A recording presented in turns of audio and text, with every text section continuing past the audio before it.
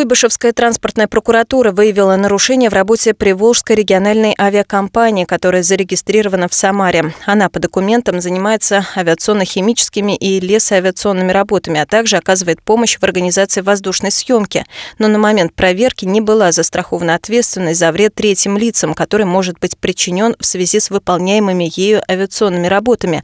Ненадлежащим образом была обустроена посадочная площадка. Кроме того, нарушался порядок ведения летных книжек работников предприятия и бортового журнала одного из воздушных судов компании. По требованию прокурора все недочеты устранены.